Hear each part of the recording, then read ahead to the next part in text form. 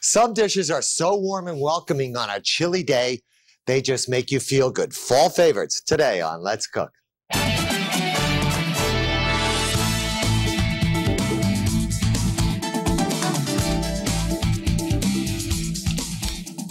Hi, welcome to Let's Cook. You know, I love the fall. And the reason I like the fall is we get to change our menus. We have different items that are available. We can cook things that take a little longer, that kind of warm the inside. So let me just go over today's menu because this is a great fall menu. We're doing a mushroom barley soup. Then we're doing a shredded pork sandwich, going to be very spicy, and a golden apple pound cake.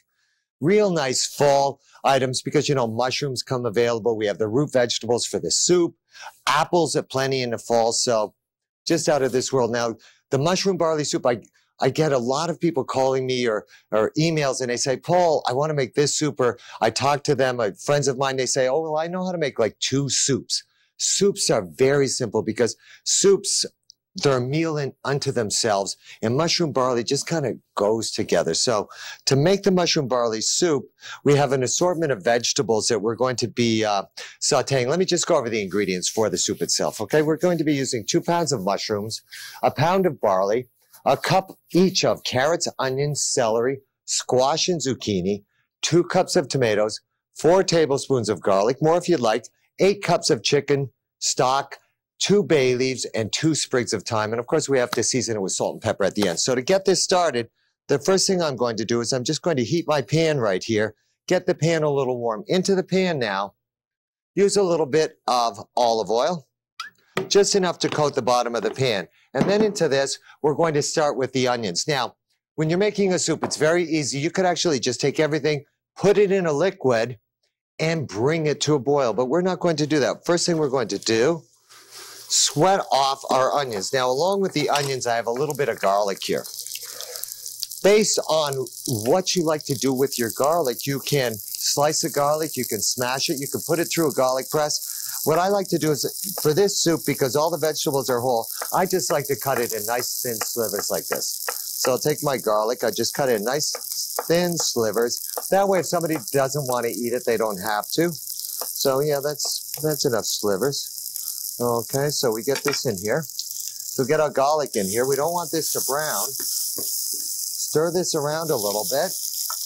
Then we can add our other ingredients. So I'm going to start with my squash here, my mushrooms, my parsnips, my carrots, my celery. And I cut these all different shapes here too in making this, and my squash. Now the other thing I'm going to do is I'm going to just saute this a little bit, and almost as if I was making a pilaf. I'm going to add my barley, and I'm going to toast the barley in here with the vegetables as well. It's going to give it a little of a nutty flavor. You know, barley's very interesting because, let me just give you a little bit of information about barley. Barley, like oats, has a high proportion of soluble dietary fiber and has been proven to be equal to oats in lowering blood cholesterol in humans. There are actually 2 types of barley. One which is covered, meaning it has a hull and is grown for malting and beer production. The second one is hulless and is sometimes called nude barley, which is milled into wholemeal for food products. So when you're having that beer, just realize it came from barley. And those are just some bare facts about barley. So once I toast this off here, now I'm going to add my stock. By having a nice hot pan like this, my stock will come up quickly to a simmer, and we're going to cook this uncovered. And then after a while, once it comes up to simmer, we'll lower the heat and leave it partially covered until everything's cooked. The only thing I have to add to this is a little bit of thyme and bay leaf.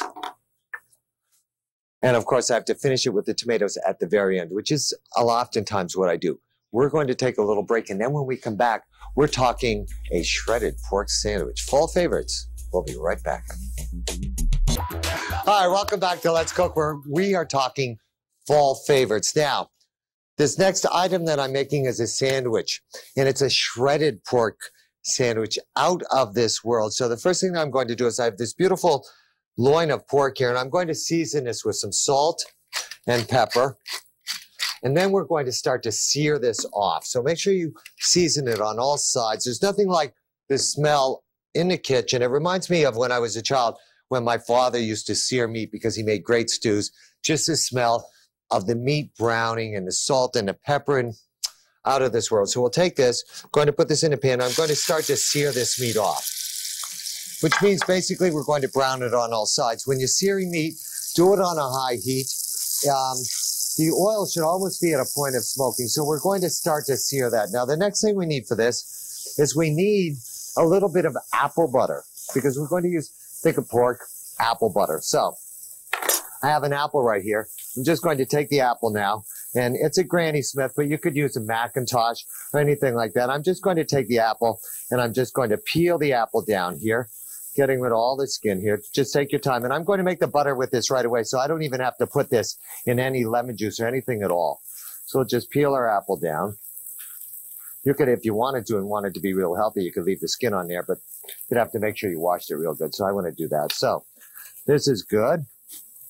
We'll now take our apple, slice it down this way. Nice big pieces. And then we're just going to do a rough chop because I have a new little puree machine here. So I'm just going to put my apple right in here. You could even break it in pieces. It's so simple. Let's take a look at our meat. We need to go back to our meat over here. Okay, it's starting to brown nicely here. Just turn it one spot there. Lower my heater a little bit high. There we go. That's good. So this is just a. It almost feels like one of those fans, you know, or a hair dryer. But what it does is it attaches right here. Then we could just puree our apple. No liquid in there. Okay. Get the apple a little pureed. Then I'll take a little bit of butter in here. Drop that butter in here. Now the butter should be at room temperature when you do this. Put the butter in here. And we're just going to mix this all together. You know, sometimes you have to treat it a little bit so it'll work. That's good. So now I have some apple butter there. I need the apple butter for my bread. Take the bread here. I'm going to cut it in half and I'm going to spread the apple butter on this. This is a base for my sandwich. This is a nice, it's not a French bread, it's a Portuguese roll. Out of this world. So I'll just take a little bit of the apple butter here, spread this onto the bread, and then I'm going to toast this off. So, and while this is toasting, I can go ahead and get the rest of the ingredients going for my pork. The pork does take a while to cook, so let me just get this in a pan here. We'll toast that off. Come over here. Pork, see how nice and brown that is? Beautiful. Now, once it's nicely seared like that, where it's nicely brown, I'm going to hit it with a little bit of hot sauce here. Right on the meat there. And let that brown up a little bit. If I put that in too early, it would really have burnt. We don't want it to burn. So put that in, sear that. I have my stock. Beautiful. Bring that to a simmer. Along with the stock, I'm going to put some garlic cloves in here. And we're just going to let this simmer till it's almost falling apart. Da, da, da, da, da, da, da, da. I already have one done right here. And what I do is I actually let it cool down right in the broth here. Okay, and then we take this meat. It's a good idea to put it in the refrigerator. But I already have some shredded right here because what I do is I take this piece of meat, which was this, because these were equal quantities, and I just shred the meat this way. So I have my meat nicely shredded there. Okay. And we need to get this toasted. Now, while my bread is toasting now, I do need to cut my jack cheese for this because there are other ingredients that go into this sandwich as well. So I have some nice jack cheese here. You could use any cheese that you'd like, cheddar cheese. So we'll just take our cheese, nice thin slices like this, enough so that you can really cover the shredded pork. Make it nice and thin. You know, if you want, you could also buy the cheese that's already shredded in the supermarket for this too. That will work really well too. Let's check our toast here. Okay, it's just about ready, almost ready to be brown. So I have my cheese ready here. I have a nice hot chili here that I'm going to use. You could use jalapeno. This is a Mexican pepper right here. This will work too with the seeds. Give it a little bit of heat, not too much. So I have my chili there. I have some nice cilantro leaves here. Let's take a look here. Okay, almost there. I think if we count to 3, this will be ready. Out of this world. I love this, but you really need to get the bread nice and browned and nice and crispy. Okay, so there's 2 ways I can do this. I can do it like this, and I can just take this where it's just starting to toast here. Then I can take my shredded pork right here, put some of this shredded pork on this side right here, along with the shredded pork now. Take a few chilies, as many as you'd like, out of this world. Then a little bit of cilantro. It's going to give it a real nice flavor. Apple butter there. Then we put our Monterey Jack cheese here. Then I take this, and I'm just going to take this, pop this under the broiler, and toast it a little bit more. Get this other side toasted and melt that cheese. This will take about 3 minutes, which means don't go anywhere when we go to break right now, because when we come back, I'm going to show you how the sandwich looks. Plus, we're talking golden apple cake. Fall favorites today. Let's cook. We'll be right back.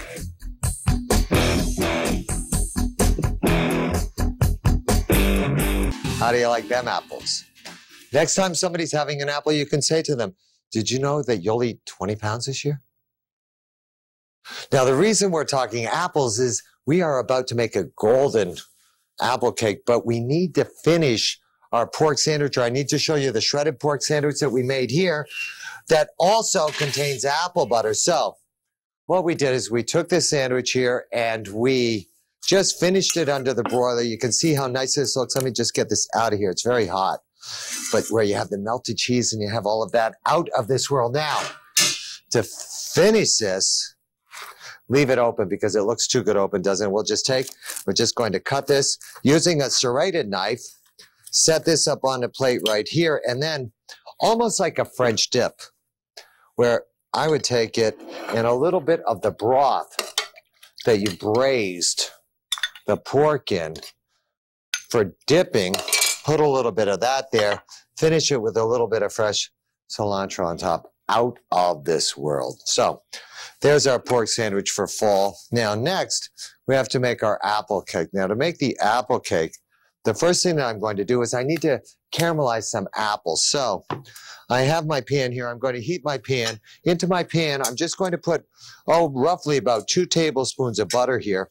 Along with the butter, I'm going to add some sugar and some diced Granny Smith apples. And what we're going to do with this is just let this start to brown up, just to caramelize a little bit. We want to caramelize the apples or brown them, but not cook them all the way through. We don't want them to turn too soft. So we'll let these start to brown up right here. And while that's browning up, we can make the batter. Now to make the batter, what I've done right here is in my mixer right here, I've already creamed some butter and sugar so that it's nice and soft. So now once this is creamed, I'm just going to scrape down the sides here a little bit, and then I'm going to add my eggs to this. So when you add your eggs, butter and sugar already creamed, it's taken on some air. We'll just take 1 egg at a time. When you add the eggs, make sure you break the egg in a bowl. That way, if you're like me and you always get a little bit of shell there, you can hold back and not put any shell in there. So I'll get that egg in there. Got a little piece of shell there. Get rid of that. Another egg. This is also the leavening agent for the batter itself. So add my last egg in here. We're going to let this just kind of whip up a little bit. We'll scrape down the sides one more time.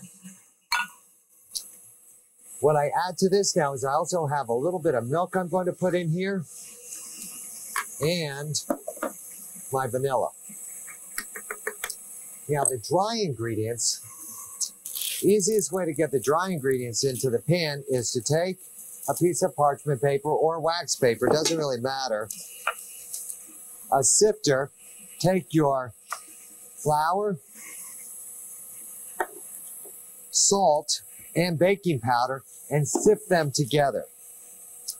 What this does is this does two things. One, it gets rid of any of the lumps in the flour, and secondly, it incorporates a little bit of air into the flour, which is going to help lighten up the cake a little bit too. So let's look at this over here. This is almost good to go. I just need to scrape down this one side right over here. Be very careful when you're doing this, not to ever stick anything in the mixer when it's operating. So now just put this on a nice slow speed like this. The reason I have it on parchment paper is it's so easy to add this now. It becomes almost idiot-proof where I can just shake this, especially if you have one of these stand mixers like this. Just works really well. And again, this is a very simple fall cake. So all I do with this now is just mix it till it comes together. It's good. My apples here are almost brown. I'm going to take this off now, just till it mixes together. Come over here, get all of the batter that might be left on here. Now I have to fold my apples into this as well. Now, when I go to fold the apples into this, if there's any flour that's not properly incorporated, I can go ahead and incorporate that now, but I can't put the apples in hot. Let's take a look at these apples. They're not cooperating. That's why I started to saute them a little bit early. And that's also why I already have some sauteed here that browned and cooled down. And you can see what these look like, where they retained their shape. They got nice and brown. These now, cold apples, I'm going to fold into the batter here. So just get these apples right in here. Fold this just till the apples are in the batter. You can see it's somewhat of a tight batter. Beautiful, out of this world. Take this now. We'll put this into a buttered and floured cake pan. The batter, by the way, when you're doing this, has got to be stiff enough so that the apples don't sink to the bottom of the batter. Because then you'll end up having actually it would end up kind of turning into an apple upside down somewhat cake, but not planned. So we take this, we'll spread this gently. You're going to bake this. This is a dense cake, so it takes a little while to bake. You're going to bake this for 45 to 50 minutes. 50 minutes at 350 degrees. Okay, just want to show you the apples here. See how nice they look? That's just what you want them to do. Just caramelize like that a little bit, just like that, and then cool them down. Let me get this in the oven here. Take out the one I have right here. We're going to put this on a rack, let this cool down a little bit before we try and take it out. We're going to take a little break. And then when we come back, we're cutting into our cake and we're finishing our mushroom barley soup for fall favorites. Don't go anywhere. We'll be right back. Hi, welcome back to Let's Cook, where we are talking fall favorites. Now, right before we went to break, I took my apple cake out of the oven. I let it rest a little bit. I have a plate right here. I'm just going to take and unmold this once it cools down. Okay. Oh, it's one of my favorites. I mean, if you like apples, you like fall, little powdered sugar on this. Now, the reason we put the powdered sugar on there is just as that little extra sweetness. Also, a little cinnamon on this is really nice, too. Okay. And then we'll just cut into this delicious-looking cake so you can get an eye on it. Doesn't that look great? Now, the other thing we need to do is we have our mushroom barley soup left here, which is simmering. My barley is nice and tender. Now, the only thing I need to do with this is I just need to add my tomatoes to this, and then taste this. For a little salt, needs a little bit. Needs a little bit of pepper too, just a little bit. And this is now good to go. So I'll just dish up some in the soup here, and you can see how wonderful this looks. Doesn't this look great? Out of this world. Here's a very healthy soup. And you can also, the great thing about this soup, you can make it with vegetable stock as well, so that it can be vegetarian. Well, I love the fall. I love the change of seasons, and I like the menu that I made today. You have a great day. Thanks for watching Let's Cook, and we'll see you next time. Bye-bye for now.